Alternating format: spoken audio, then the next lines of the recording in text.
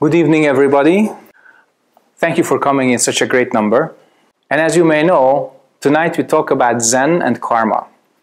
And to do that, I need you to use your imagination. Imagine an onion. Everybody grows onions here, right? And onions have layers. Outside is the peel, this kind of earthy, dusty, not so useful part. Then there is the first layer, the next layer, and depending on the size and age of the onion, there are layers. In the very center, there is this yellowish stalk, which is connected to the root. So let's put the onion to the shelf, and now we talk about human beings. When we are born, we are these wonderful little babies and totally lovable toddlers, and later on adolescents, etc. And when we become teenagers, we change quite significantly. And by the end of our teenagers and early 20s, we start to feel really adults, maybe even sooner. And by the mid-20s, we have an adult personality with almost no trace of this lovable baby that we were about 20 years before. And soon we have our marriages, our houses, our jobs, our mortgages, our problems, our dreams, our failures, frustrations, but we have them all. And at some point, when all this starts to hit us in the face, when it becomes too much or unmanageable, we stop and look. Where did all this come from? What am I really as a human being? And then we start to see the onion. When you look at yourself really, really deep, that's when you first start to touch the peel, the outside crust. It's the first layer of your individuality, the toughest part of your ego, all your defenses, all your I, my, me, the first touch, that's the outer crust. Then you go one layer deeper and then you see your family karma as the first real tasty part. Next layer is your ancestry. You see your ancestry line descending into you. That's the next layer. Then you see your neighborhood, where you were born. Then your nationality. Then your whole country. Then your continent. Then your civilization. Then your general species as human being. And the deeper you go, the less easy it is to determine it. We have a very, very specific definition of who we are. But even as your family, you see your family different from your father's viewpoint, mother's viewpoint, siblings' viewpoint. And when you go to your nationality or culture or civilization, then the definitions become numberless. The most interesting part is when you reach this yellowish stalk right in the very center, stemming from the root. What is our common root as human beings? What are we? That's when Zen begins. That's when you direct your question inside. That's when you change your direction and you do not deal with the layers of identity, but you change and ask about the root, where we all come from. It's a very different sense of identity. Because if we do not find our roots, we also do not find where we grow. This is why it's so crucially important to have a deeper sense of identity than just individuality, family, nation, culture, civilization, or species. We should and we can go even deeper than that. So I'll give you a story about that. And he is the father of modern Zen as we know it. He lived in an era called the Tang Dynasty. It was the golden age of Chinese Buddhism, ending about 860 AD, and it lasted about 300 years. That's the golden age of Chinese Buddhism. Virtually any book you read about classical Zen is from that era. And there was a very famous Zen master called Chao Chou in Chinese or Joju in Korean. There was an attendant in his room helping with daily duties. And there was a visitor coming in asking for the Zen master's teaching. So the visitor pays his respects and Joju asks, "Where do you come from?" "I come from the south, master." "Really? From the south?" "Yes, sir." "Then go drink tea." The visitor was very surprised and deeply bowed. "Zen master, great teaching." Went to drink tea. Next visitor comes. Zen master asks, "Where do you come from?" "From the north, sir." "Really? From the north?" "Yes, sir." Go drink tea. The visitor leaves, and then the attendant has a little bit of a doubt in his mind. He says, Master, can I have a question? And the good part of being an attendant is that if you find the right moment, you can get exquisitely good teaching from the Zen master because you serve him all day. So Joju says, no problem, okay, ask anything. Sir, one visitor said he was from the south, and you told him go drink tea. The other said he was from the north, and you told him go drink tea. Why? Attendant, go drink tea. That's a little taste of Zen. So that's how you get to the root of it. And that root is manifest in this moment. And there are many names for it. But this essence originally has no name, no form. So if you think to attain it, you cannot. From the stories, you can get a little taste. But if you watch and listen carefully, when you hear this sound, you have no thinking. That moment is without I, my, me. That's when all the layers of the onion fall off. And then you perceive your own root as a human being. And of course, our sense of identity is very strong, so the next moment after the hit, the onion reassembles itself. So why is it important to experience our true nature? After all, we have to function in everyday life, we have to speak, we have to think, we have to act, we have to do everything, whether we are monks, nuns, lay people, doesn't matter. We have to act as an individual, etc., etc. Because the moment you see your true nature, all your ideas and illusions about yourself disappear. Also, all your problems, personality disorders, and sicknesses coming out of these delusions disappear. Most of the psychosomatic illnesses can be traced back to the wrong idea of self. Your relationship problems in the world are directly traceable to your wrong idea of self, family, and group. So it seems that current society deals with the material part of everything first. Then maybe with the psychological aspect, and a little bit with the spiritual, or not at all. Traditionally, Zen was going the other way, approaching the onion from the root and not from the outer crust. Whatever you think you are, whatever you were made to believe that you are, whatever you were conditioned to believe that you are, is not important compared to the true experience of what you truly are. What should you do to attain this? You may expect some special meditation technique here. Alas, no. Technique is like a glass, but what we need is the water. So if I teach you the technique, you will try to drink the glass instead of the water. We confuse technique with content or phenomena with the essence. So the most important meditation technique is to be honest with yourself. Without that, how would you ever attain your true nature, which is clear like space, clear like a mirror? If you have your layers of self-defense, you will never get to your true nature. So, next step, stop your judgments. If you don't stop your judgments, you will always see things and people as plus or minus, 0 or 1, good and bad, etc., etc., etc. And judgments are not static, they are dynamic. They create waves, they create reality. They, in fact, distort reality, not only create that. So what's the user's manual with your dualistic thinking? Distinguish, but do not discriminate. So I ask you, this stick and this table, are they the same or are they different? If you're a good Zen student and you had a few interviews, you know that the stick is the stick, the table is the table. But many times we believe that the stick is better and the table is worse. Then instead of distinguishing, we discriminate. So distinctions are based on observation, discrimination is based on projection. And when we talk about objects, it's very easy to see that, but when we talk about relationships, it becomes extremely difficult. That's why we need to practice clarity. Out of clarity comes the experience of non-duality, when you and this world become one. That's when your mind becomes clear like space, clear like a mirror.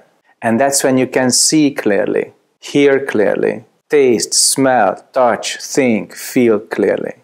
And this clarity doesn't mean that you always observe everything like in a mirror. This is the state of oneness. But yet, it is a state of complete perception. So if you say this is 1, it's a mistake. If you say this is 2, it's also a mistake. That's why we say, don't know. There's one thing we observe. If you start thinking, that thinking acts like a wall, like another layer and another layer of the onion between you and the world. That's why if you have enough experience with family problems, listening, observation, and perception are way more useful than arguments. That enables you to really see what's in the other person. What kind of thinking? What kind of emotion? What kind of willpower? In all, we call this the presence of the other human being. If your mind is not clear, if you mix that with your own thinking, with your own emotions, you cannot perceive clearly. What is the relationship between the disturbance in your mind and your sense of identity? Habits. So your habitual thinking, your habitual pattern of emotions, they correspond with your sense of identity. So if there's any hindrance, any layer of filters or judgments in your mind, that comes from your sense of identity. That's the way I think. That's the way I feel. That's the way I am. And obviously we want to clear these hindrances to be absolutely, spotlessly clear. And most of the time we don't think that it has a relationship to who we think we are. So spare your thoughts, spare your emotions, but please get rid of your sense of ego. You can do that. If you can do that, you do a great service to yourself and all other humans and other sentient beings. So remember the onion. If you identify with any of the layers as your absolute identity, you make a mistake. These layers are there. They are conditioned reality. They are relative, and we should treat them as such. In our relationships, we can and we should treat them with acceptance and respect, but that's not who we truly are. In order to get to that, discard the layers, get to the root. It is not difficult to understand it, but to do it and to walk on that path, that's a very different ballgame. Because you have to face yourself. You have to see yourself. You have to see the unexplored, the shady parts of your personality. Because your conscious sense of self is about 5% of your whole personality. And unless we do some mental practice, some meditation, we do not explore deeper. Estimated 90 to 95% of our self is un- or subconscious. And as a side effect of meditation practice, you discover certain aspects of that. Certain archetypes will appear. Certain past karma appears. And most of it you don't like. Most of it you cannot accept at first. Me? That's not me. That's not possible. Keep asking your question, what is this? Another layer, what is this? Another layer, what is this? And with the question, you detach your identity from that. Then you can transcend it. So remember the two most important meditation techniques. Be honest and don't be judgmental. That's what enables you to go beyond any sense of self. Your mind moves, your judgments kick in, you get stuck in that layer. Then it starts to vibrate with good and bad. And then your environment starts to react. That's why in the old Chinese wisdom we said, not moving body, not moving speech, not moving mind. Not moving body, that means you sit still in meditation. Not moving speech means you are quiet and you don't talk. And not moving mind means you do not have any conscious or intentional thought in your mind. That's how you can perceive. That's how your mind becomes clear like a mirror, a very precisely polished mirror. And that takes time. When you use your bathroom mirror, that's done in a few minutes in a factory. The job of that mirror is to reflect from less than a meter. And that's how this accuracy is done. But the mirrors of the James Webb Space Telescope is being created for years. Because the purpose is to see billions of light years. And that's why the accuracy is very different. So if you want to see really deep inside, you should have a very clear and precise mirror inside. And that's why it takes time. And the road to that is not always pleasant. So please do not look for instant happiness. It's not given to you by any true path. But also there is no special difficulty. There is no blood, sweat, and tears. There is nothing that should make you feel miserable. So prepare yourself to see your karma as it is. And in the Buddha's teaching, there is this word suchness or thusness for this quality, as it is. Or you can say it's just like this. In Sanskrit, tathata. It's just like this. Not good, not bad, not high, not low, just like this. We could go on, but it would become very boring. I know that. And I think you heard enough. And now I would like to hear your questions. What is karma? Cause and effect. Action and result. The accumulation of cause and effect. Habits based on the accumulation of cause and effect. The personality based on these habits. And your sense of identity based on your personality. All your sensory perceptions are karma. All your mental processes are karma. Because they are impermanent, they are interdependent, and they are imperfect. So when you look at that, then you see the whole world as a flux of sensory perceptions, whether starting inside or outside. So what is the source of our karma? The Avatamsaka Sutra says, if you want to truly perceive the nature of this universe, then see it as created by mind alone. So the question, yeah, sure, but what is this mind? Is this the 5% we know as self? Is that the missing 95? Is that all human minds combined? All human and animal minds combined? All the minds existing on this planet and maybe somewhere else combined? Do we know that? We don't. So if you attain this don't know, you attain this great mind. And if you attain this great mind, you attain the source of all your karma. We call that our true nature. But originally it has no name, no form. So you can experience it. But you cannot get there just by your thinking or your feelings. You attain this, you attain the alpha and the omega, the beginning and the end. And then you have control. Before that, you think you have control, but you don't. How can that be proven? When just one part of your karma, the strength of your personality, controls the rest, in crisis, it fails. If it's your true nature, it doesn't fail. What's the biggest crisis in our lives? Death. You are afraid of death? That means you are still attached to some karma. You're not afraid of death? This means your ego is gone. Your sense of I, my, me is gone. Your true nature is shining bright. And that's why another sutra, the Heart Sutra, says, without any hindrance, no fears exist. I would like to ask you, relating to meditation, I think it's analytical meditation, if I'm not wrong. But I think would it be better to meditate contemplatively? If I made the wrong impression, I have to correct myself. This is not analytic meditation. We do ask the question, what is this? But we don't analyze. Very important. If you don't ask the question, you don't burn through the layers. But if you analyze, you get stuck in the layers. So you ask the question and you let your mind expand. So when I say clear like space, that's not just a figure of speech. That's an actual experience when you meditate.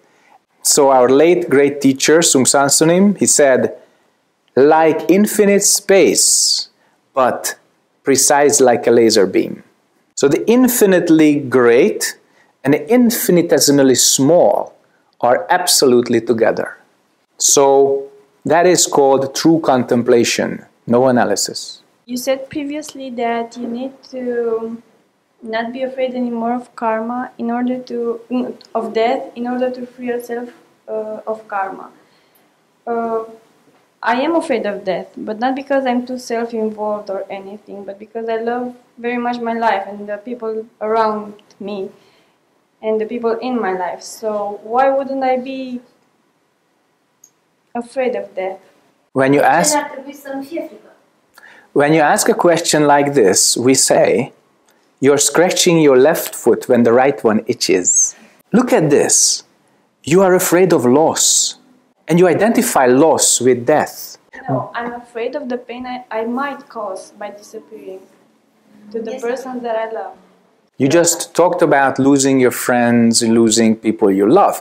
But that happens while you are alive too. And if you talk about losing loved ones, well, they also lose you. You lose them from this world. But don't worry. Who knows? Somebody may be waiting for you on the other side. So you presume you lose them because you don't have a body anymore. But you actually don't know what happens to your soul when you depart from this world.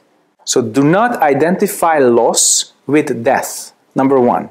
And do not think that there is some kind of idea of loneliness or isolation or nothingness after you leave this body. Have you ever lost your body? Into it? Not that I know of. Great. So you actually don't know what that is like. Keep that in mind.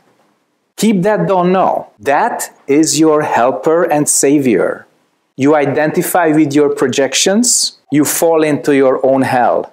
That is worse than leaving your body. Okay? Good. More questions? I want to ask, how is karma related to our past lives? Very good question. I have good news and bad news. Which one would you like? Good. So, all your past lives are karma. All your present is karma. All your future lives will be karma. This is the best, the good news? You decide. But wherever we are and whoever we are, we can experience the source of past, present, and future karma, all of them. So like I said earlier, karma is cause and effect. Life means you take a body. Living means you have a body. Dying means you lose the body. And then you are without a body. We call that non-incarnated state. So this is like a cycle. You look at nature, the 4 seasons give you that. And I don't even have to identify which one's which. You already know that. I just give you a hint. Spring is being born. But where does all this come from? What is it that revolves all this around? What is the substance that our soul is made of? Now, if you want to find that, you have to stop the mind and conquer the habit of this migration. And there is no bad news. If you do it, if you follow the path, you wake up and you attain. You don't, then you just progress with the speed of sensory perceptions and material cause and effect, slowly, slowly, slowly. But if you meditate, you can process all your past karma. And that changes your present and your future. If you don't, you only follow your karma, you have not much of a choice. But if you practice, your mind becomes clear, wonderful, you have more choice. I cannot give you any better news than that. I would like to ask why bad things happen to good people. Is it related to karma? I am asking you, why do you see those people and that karma as good and bad? Does that help you? Does that help those people? Probably it's a habit that you haven't seen and haven't changed yet. I give you a metaphor. You know boomerangs, right? Very interesting objects. You throw them, and if you do this right, they come back to you. If you throw them in a very big trajectory, sometimes it's even 1 minute, and then comes back to you. And if you're a pro, you know it. You threw it, you wait, and it comes back to you. You can see it all the way through. But now imagine a super boomerang. It's so big that it goes around the forest. And when it's behind the trees, you cannot see it. But when it reappears, you know that was you, and you catch the boomerang. But if that boomerang goes around the whole city, it takes much longer. And if it goes around the whole globe, you may even forget that you threw it, and yet it comes back to you. And if you don't pay attention, then it hits you, and you see, Where did that come from? I didn't do anything. I'm a good person. But something just hit me. How did that happen? So we are throwing boomerangs all the time at the speed of light and comes back to us very, very unpredictably. And we do that to ourselves, to each other. It's very complex. So the biggest question is not why. The biggest question is how. So how do you keep yourself aware and awake and you see karma coming back to you? How do you do that? If your mind is clear, you can perceive it way ahead. If your mind is not clear and too busy, it already hit you, and even then you don't see it. You just feel some weird pain. And you look at it, wow, that's a bullet. And then you remember, oh, 2 years ago I shot a gun, and now the bullet reached me. So let's be careful with that. More questions? Could other people's boomerangs hit us back? Yes, if you receive it.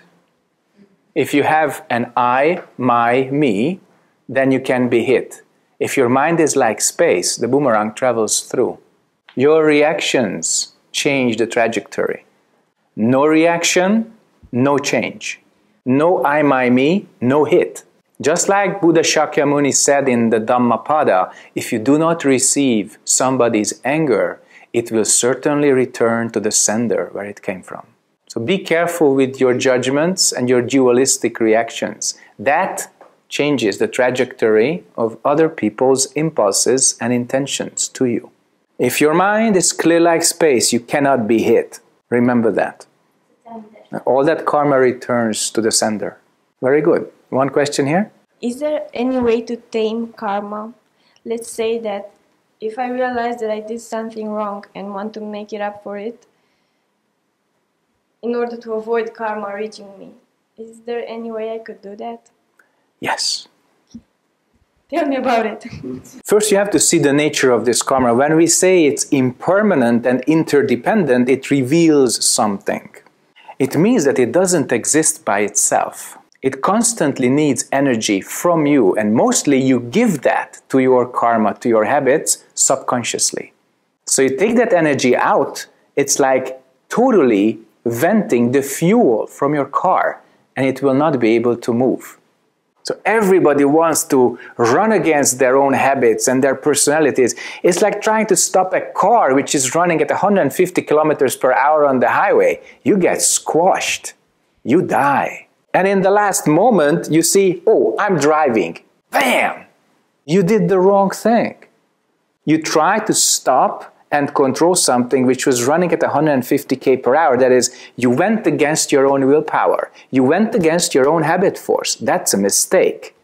So take the fuel away from the car, and soon it starts slowing down, then it stops by itself. In our being, as a sentient being, as a psychophysical organism, we have various energy centers with various functions. All these represent a certain kind of differentiation. That's where we have thoughts and the distinction between thoughts. That's where we have emotions and the distinction between emotions. That's where we have speech and the distinction between parts of speech. And if we go even lower, we have physical distinctions between cells of reproduction. Now we have a spot, in fact, that's our gravity center. It's called the navel chakra, in Sanskrit the Muladhara chakra, in Chinese Dantian. That's when your energy and your mind are not separate, not differentiated into several functions. So it's your navel. It's about 2 finger widths below your belly button. And when you focus on that, then you experience a mind which doesn't make anything, which doesn't have karma, because it has no emotions, no speech, no thinking. Now that sounds scary. How can I have something which is not me? Well, get used to it. We call that Buddha nature. That's not a self or a part of your ego. It has nothing to do with that. So that is not a car. It doesn't run 150 per hour. It doesn't have eyes, ears, nose, tongue, body, and mind. None of that. That's the point where all this energy comes from. That's your petrol station. So if you say it's something, it's a mistake. If you say it's nothing, that's also a mistake. It's simply undifferentiated energy and consciousness, where your mind is no mind. So if you're a smart attendant in the petrol station and your car with your karma comes in, you say, I'm sorry, we ran out of fuel. Psychologically, it means your reactionary mind stops, no more reactions. It doesn't mean you turn into stone or a piece of wood or you lose anything. You just lose your attachment to karma, and that's wonderful. So that's why in meditation, it's not just in Zen, in many other traditions, you see this mudra, this Mahamudra, just in line of the navel and the lower area. We don't just copy a Buddha statue, no. Oh, he did that 2,500 years ago, I do the same. No, not like that. It has very clear function to the present day, which I have just explained. Then you return to the mind which doesn't move and doesn't create anything. Then you are free. More questions? So, if I listen to a song and I like it, the song is not good or bad, my reaction to the song is my karma. Really? Why do you do that to the song? Wait, I'm not finished. You're judging the thinking. I'm helping her. My reaction... You're nasty. Go ahead. Okay. My reaction to the song is my karma, because the song is not inherently good or bad. Uh-huh. My question is, what if many people like this song and few people dislike this song? And this is like collective karma or just individual collective karma? I think the strongest effect this has is related to the sales figures of the CD. So if you feel you are connected to a piece of music, listen to that. It's like your heart singing. You cannot connect to it, you can discard it. It's not so important. It's very natural that you hear something or someone, you immediately feel some connection. And it's so instinctive that you do not even have to judge, you just feel connection or not. And it doesn't make a song good or bad, or you good or bad, if you don't think about it. So just you feel, oh, that's like my heart singing, or my complete being just moving, or becoming one with that which the music represents. It's really hard to put into words, especially in case of music, because it's so immaterial and wonderful. So use your deepest intuition, and then you will always know what to choose. But I still have a question about the collective karma, how it's working actually. It's working in a way that artists and managers and producers, they try to assess what people like. And when they know what people like, they produce things that is commonly desired. And that makes a lot more money in that way. So that's why we are supremely easy to judge by our likes and dislikes. And when really perceptive people use that in business, they know exactly what you desire. And then they harness that. And we call that just business. It's just business. But there is something deeper than that. Sometimes you hear artists and see artists that they just give their hearts to the world. That they do something they believe in, which is not marketing or an image or a very calculated production to satisfy massive demand. You can always see that. And that's what I call original. I don't care how many people like it. I believe in it. I put that heart to the world in an artistic form. And you can always see that. And that's what I can personally connect to. And when you feel some kind of connection, this heart-to-heart connection, that wherever the artist is, whoever the artist is, our hearts are connected through the artwork, that's genuine. Yeah, so you talked before the music question about the navel chakra. Yes.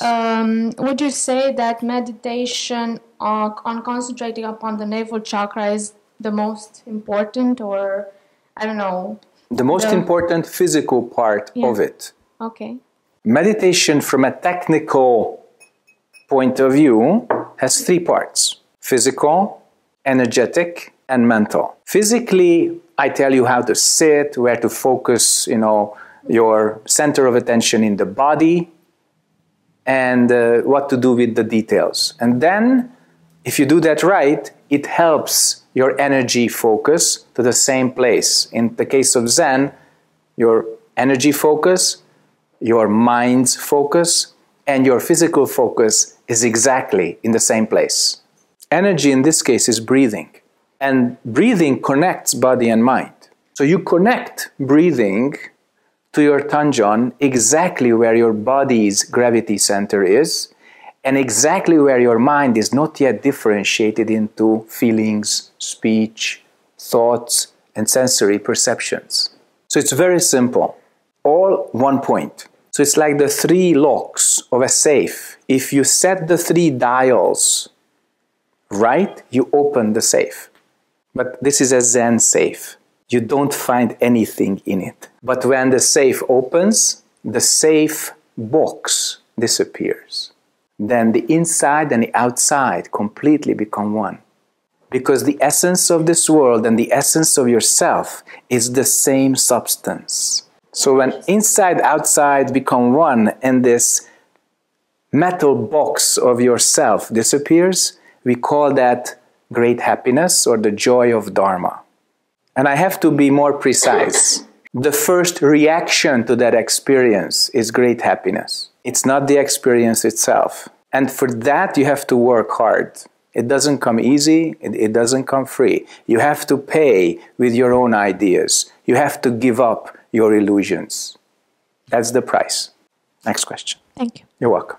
If you say that everything is not good, not bad, what's your impression about our emotions? How do we manage them and how we should connect to them? Emotions are powerful. That's number one. Way more powerful than our thoughts. And what is important is to see where that energy goes. So when you mix thoughts and emotions, it can become very dangerous. If you want to see clearly, see emotions as emotions, see thoughts as thoughts. Not easy. When you see your emotions clearly, you also see the cause and effect relationship between them. It's like having many, many trays, and you pour water on top of one and it goes into the other, the other, the other, the other. Then you see how your happiness becomes possession, your possession becomes jealousy, your jealousy poisons a relationship, and it's all emotional, one by one. So what kind of direction do you give to your emotional energy? That's very important. Most people want happiness very much, and it's very natural, but when they get it, they absolutely don't know what to do with it. And the worst thing we can do with happiness is to want to keep it for ourselves. And the funny thing is, if you want to keep happiness, you must share it. The more you share your happiness, the more it comes back to you from other beings. And if we understand that with a dog, why don't we understand that with our fellow humans? And the answer is because a human being is way more complex than a dog. And no disrespect to any dog. I like them. Perceive emotions. See where you direct them, where they come from and where they go. So when you meditate, you ask this question, not just what is this, but where does it come from?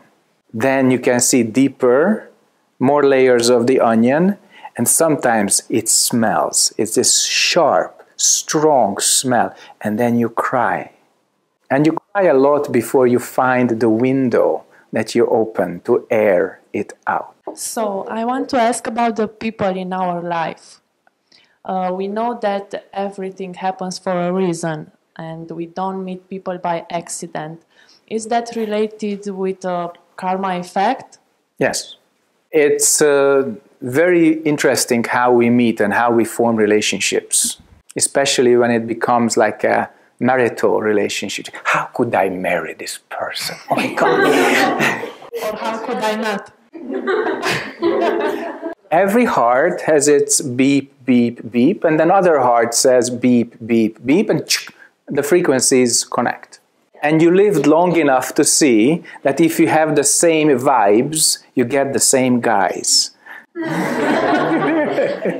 If you want to change the guys, change the vibes. So that's why when we talk about Tanjan, that means everything returns before emotions, before the beep starts. And when you have that, you can start a new frequency. You can develop a new personality. You can change your habits, and that changes your attraction patterns. When you have this clarity and that's kind of clear like space, clear like mirror consciousness, you can see steps of cause and effect ahead. Most people believe that past, present, and future are separate and they are on a line. And we have this present moment as part of that line. But that is a limited view. Time is not linear. It's not even cyclical. But our thinking can be linear or cyclical. And those who recognize this, they put that wisdom into the Diamond Sutra. And they said, the mind, which is divided into past, present, and future, cannot get enlightenment. Because at this moment, there is the past, the present, and the future. It's a delusion that they are separate. So, when you see that you have attracted somebody, you don't just see the first layer. You see the next, the third, the fourth, etc., etc. That's why beauty is a tricky thing. When we fall in love with beauty, or the person representing that beauty, we many times believe that that's everything there is. Because it fills us totally. And we forget that beauty is just the packaging. And inside there is the Pandora's box of your karma. But it's very nicely packaged. And then 1 year passes, 3 years pass of a relationship, then you see the deeper content. This does not mean that there's something wrong with the world or you or us as human beings. That's just the way things work. So don't stand before the 150-kilometer fast car of your attraction. Don't try to stop that. Just direct it to the right person. If you do this in the right way, it can be a very nice formation cruise on the highway for one lifetime or more. If you do this in the wrong way, it's an accident. And with this kind of clarity, you can see what's inside the box even before you open the packaging. Very important. And that helps you and the other person as well. We call that wisdom and compassion combined. More questions? The statistics is getting worse. What is, if there is, identity? Who do you think you are? Don't know. Then there is no identity for you. Who am I for you? I believe you're a teacher. Wrong. We call that head of a dragon, tail of a snake. Can I take it in a good way?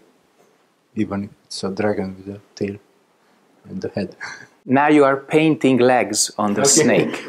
You ask me the same question as I asked you. What was my first question to you? Who do you think you are? So same point. You don't have a stick, I do. So you did the right thing, is the right answer. What was my next question to you? What do you think I am to you? Yeah, that was. Ask me that.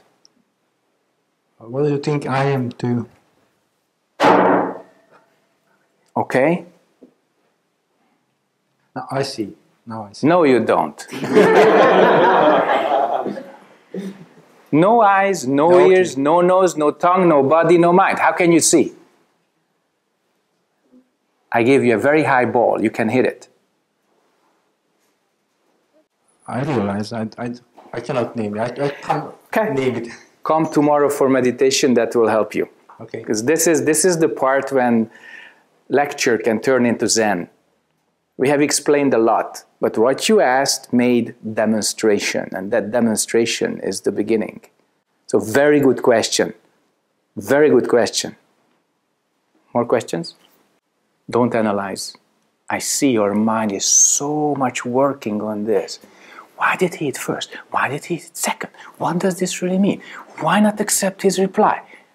If you think, you never get it. If you don't think, in an instant, it's yours. Okay? Last few questions and then we are off home. Yeah, go ahead. Like, how long could we go on into this no-thinking mode? How long do you want? When you attain this no-thinking, there is no time. Your thinking makes time. So that's why in meditation we have somebody indicating the length, because you actually lose track of time, which is very healthy. You don't have to have this clockwork inside. It's your left brain thinking which makes this, okay? Okay? It didn't help you, I know that. But you will process this, okay? And that will help you. So you said that when you meditate, you lose time because you don't. You can. Yeah, you can. You not always do, but you can. You can. But us as human beings, we are, let's say, social beings. Yes, we require. Unless you are a hermit and you isolate yourself in your own bathroom. Okay. Yes. So you need the presence of others and in your life.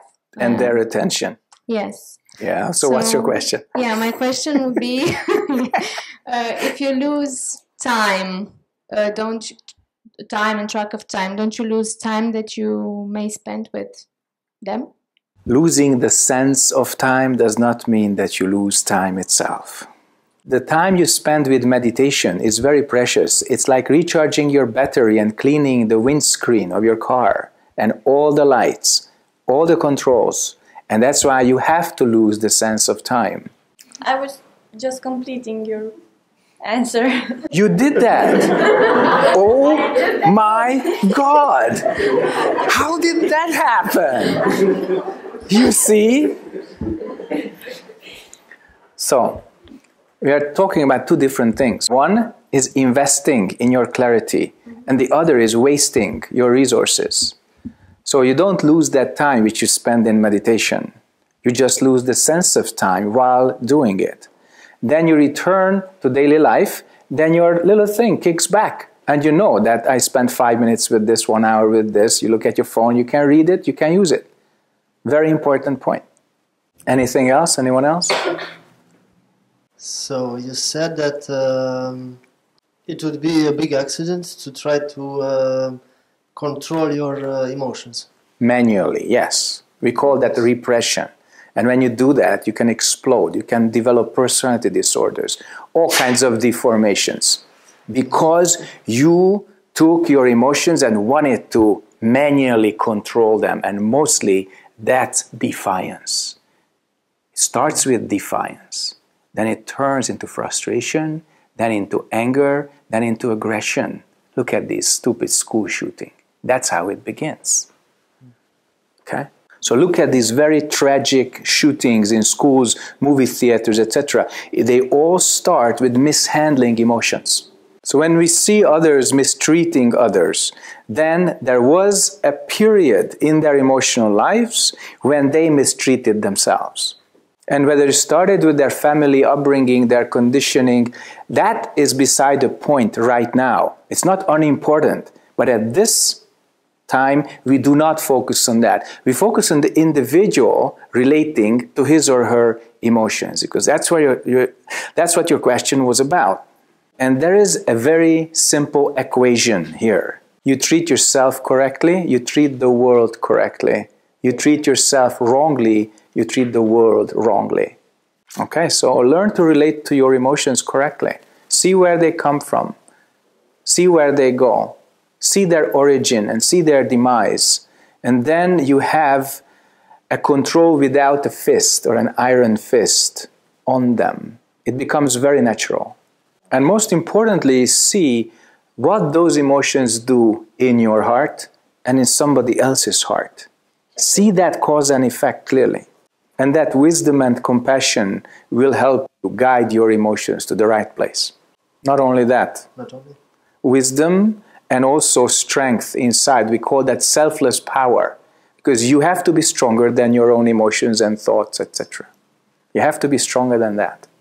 So wisdom, compassion, and selfless power. I have to emphasize the selfless. What is exactly this last thing? Can you detail? It's energy that does not have the notion of I, and it doesn't move. So this not moving, very clear strength which does not have this idea of I am strong. It feels like being the sun in the solar system. The sun has over 99% of all the mass in the solar system. All the other planets, asteroids, moons, whatever, you wrap them up and it's less than 1% of all the mass in the solar system. There is no question of gravity. The sun doesn't have a doubt. Nothing. So you can do that with your original mind's energy. You can do that. All your emotions and thoughts and everything will be weaker and smaller than your own center. More directly, I will not explain. If this motivates you to practice, then your practice experience will teach you. But thinking about it more would be a mistake, because it would put you to the illusory thought that you can get this by cognition, and cognition is not the path. Cognition is a very small part of the path. It's there, but it's way, way, way smaller and less important than everything else. More questions? What would be the difference between individual meditation and the group meditation in terms of benefits? Let me rephrase the question. What's the difference between individual and group meditation in terms of risks? Because the benefits would be the same, because everybody wants to get enlightenment and happiness and become a better person. We all know that. But the risks are absolutely different. The risk of individual meditation is that there is no feedback. There is no surface to reflect anything from you, and you can hit the wall without even knowing it. Most people who meditate, they read some book and they say, okay, I understand enough, I can sit down and do that, and they don't have a teacher. Maybe they have some friends, but those are not practitioners, and when you want to share your experiences, after a while you realize they don't understand you. Then you remain isolated. Then your opinions can become stronger, and these opinions can ferment into something really weird. We call that the ideas about the self. So when that happens, it's very hard to fix it. We say if you want to progress on the path safely and dynamically at the same time, you have to have what we call the three precious ones: the teacher, the teaching, and the students' community together. So when we do some sports, we all understand that. We need a coach or a trainer, we need the technique of the sport itself, and we need friends and other sports people, sportsmen, sportswomen, sports people to compete with. And then we can progress. With every job and every profession, it's the same. With the Dharma, it's the same. If you want to practice the Dharma, you need a teacher, a good teaching, and a students group. Then comes group practice. But there's a danger to that too. You believe that the group does it and you have very little part of it. If you become dependent on the group, your sense of individual responsibility disappears. You make others responsible for your own karma within the group. And ultimately you stop making effort because you become a robot. And when you're singled out, you cannot distinguish yourself as an individual from the group. So what I observed over the last 24 years is that there must be a balance between individual responsibility and group effort together. Practicing together with other people, following a teacher and following some teaching is essential, and then you try it also on your own. And then you return to the group and the teacher for another period of practice, and then you also try on your own. In everyday life, this means that if you're serious about meditation, you do it every day. And maybe once a week, you go and see the practitioners group and the teacher. Don't attach to the group, don't attach to your own individuality. See the use of both and use them accordingly. When we make a sword, we all understand what we need to do if we are sword makers. You put it into fire, then you hammer it, then you put it into water and back to fire and hammer it, and then into oil, etc., etc. Various environments, various kinds of training, but it's one sword and one sword maker with his friends. Most important is the direction of your practice, why you practice. And in Zen we say, wake up and save all beings from suffering. That's our direction. If you keep that in a group and if you keep that individually, then you can keep a balance and there's less of a chance to go wrong. So I have a dilemma. At the beginning, you mentioned that we shouldn't judge good or wrong. But now at the end, it's you said that the last thing. Do you remember what I said? Something about that we I know don't. we do the right thing. Yes. So I'm perceiving some kind of a snake biting its tail. I am perceiving somebody who is attached to my words. Is that a good thing or bad thing? That's a very smart thing, but not so wise. Okay, thank you. So I want to thank you all for coming tonight, for sitting through this very long talk. And I hope we all cast off our attachments and bondages, but keep our true loyalty and our meaningful relationships. You already know by now that Zen does not depend on any technique, and it is not a religion.